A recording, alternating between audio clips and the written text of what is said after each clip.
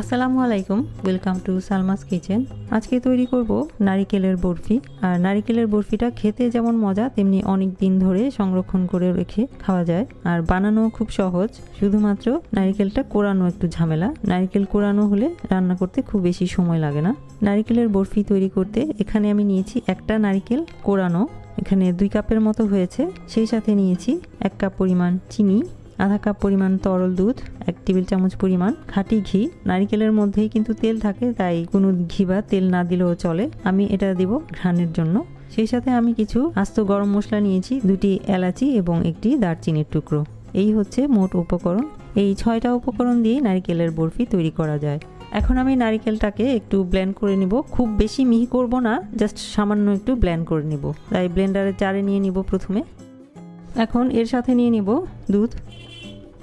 এখন দুধ আর কোরানো নারকেল একসাথে ব্লেন্ড করে নিব।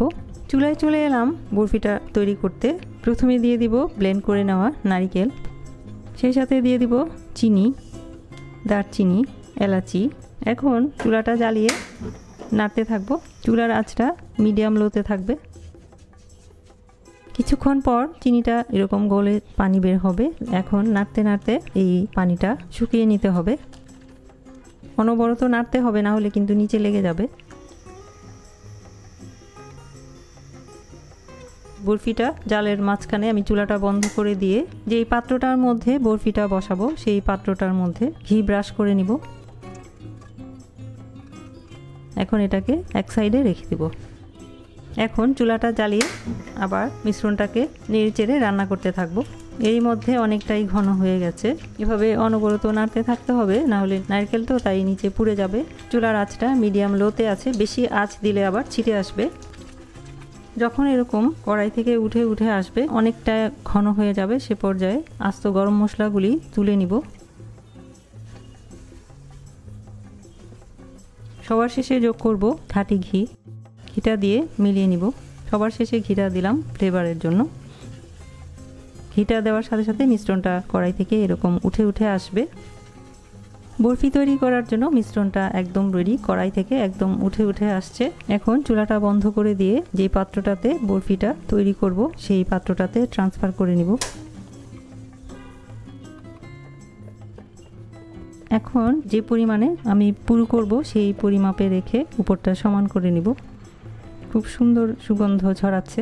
এটা কিন্তু খুব দ্রুত জমে যাবে, তাই এই কাজটা অনেক তাড়াতাড়ি করতে হবে।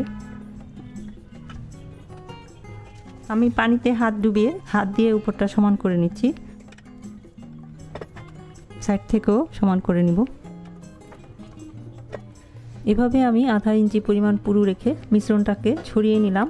এখন এই অবস্থাতেই আমি এটাকে কেটে রাখবো, তা না হলে পরে শক্ত হলে আর কাটা যাবে না। নারিকেলটা খুব দ্রুত শক্ত হয়ে যায়। আমি এটাকে বরফির আকারে কাটবো। প্রথমে একটু দাগ কেটে নিচ্ছি, পরে এটাকে কাটবো।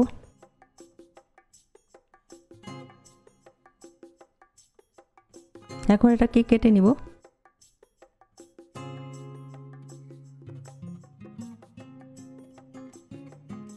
এখন এই পাশ থেকে কাটবো।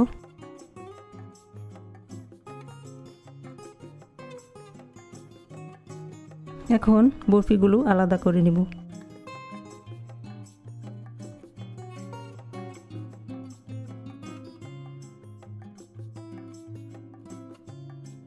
তৈরি হয়ে গেল নারিকেলের খুবই মজাদার বরফি।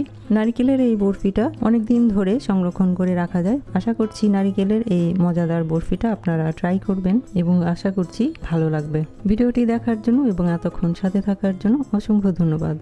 আশা করি ভিডিওটি ভালো লেগেছে। ভালো লাগলে লাইক বাটনে প্রেস করে উৎসাহিত করবেন এবং ফ্যামিলি ও ফ্রেন্ডসদের সাথে ভিডিওটি শেয়ার করে পাশে থাকবেন। আর সাবস্ক্রাইব করে পাশে থাকা বেল বাটনে প্রেস করে অল বাটনে ক্লিক করে নেবেন, তাহলে আমি ভিডিও দেওয়ার সাথে সাথে আপনারা তার নোটিফিকেশন পেয়ে যাবেন। সবাই অনেক অনেক ভালো থাকবেন। আমার আর আমার পরিবারের জন্য দোয়া করবেন। আল্লাহ হাফেজ।